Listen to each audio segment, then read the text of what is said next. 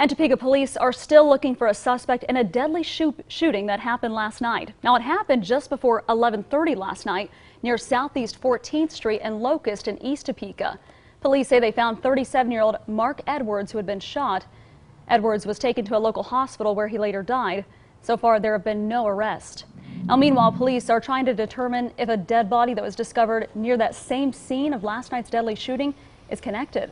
Police say the body of 36-year-old Zenny Vassar Jr. was found around 9:30 this morning, about a block away from the crime scene. Detectives have not said how Vassar died. Anyone with information about either of these deaths should call the Topeka Police Department.